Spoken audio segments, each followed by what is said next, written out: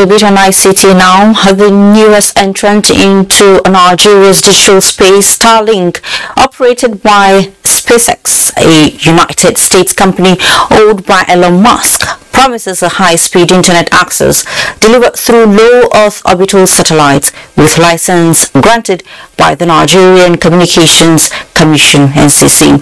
Its operational model is said to be aligned with the federal government's efforts at achieving 70% broadband penetration by 2025 as contained in the National Broadband Plan. Chimdima Ndubisi in this report looks at the potential of the communication satellite in the nation's $75 billion communication market. Almost every human activity and transaction can be carried out either on mobile phones or computers, improving people's standard of living. The link-up components here are data and internet connectivity. Records show that 49% of Nigerians in rural areas where laying of fiber optics for telecom connectivity is unachievable are missing out. Starlink, a portable communication satellite with high speed that is 10 times faster than that of an average cellular speed, as well as low latency, enabling video calls, online gaming, streaming, and other high data rate activities, promises to bridge that connectivity gap.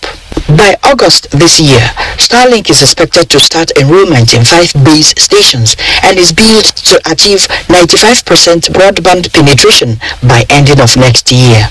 The only way you can provide broadband to these places usually is through satellite. Is cheaper. And the model came over by Starlink is more of providing broadband to unserved and underserved areas. They are not just like retailers.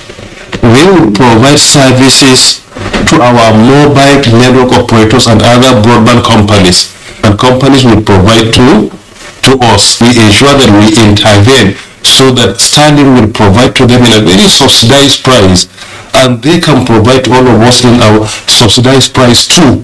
Emmanuel Okoy, a cybersecurity expert, tells me that these are redefining moments in the nation's telecom industry. It's what we've been looking out for. There's going to be an upgrade. There's going to be a lot of competition. What we have currently, paying so much in data and not getting the speed, most time breach in regard to the technology, in regard to signal.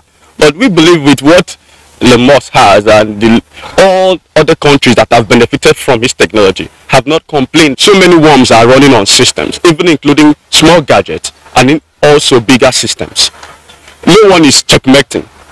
No one is even aware that he has been hacked or not.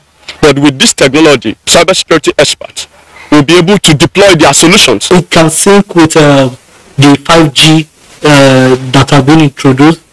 We also have fiber optics in place. So this satellite can sync with it because you can't receive the signal directly. It doesn't have any barrier. For example, election time, you see the phone network, it's rural areas and all that. So it's a welcome development. It's going to improve digital economy. That's not all. Deployment of Starlink internet service in agriculture will help farmers access weather and commodity pricing using their smartphones. Likewise, in education and health, remote learning and telemedicine can be achieved seamlessly in rural areas. ICT professionals also believe that Nigeria stands to benefit from Starlink's $30 billion global investment portfolio, as its presence in 32 countries is viewed as profitable. In Abuja, Chimdima Ndubisi, NTA News.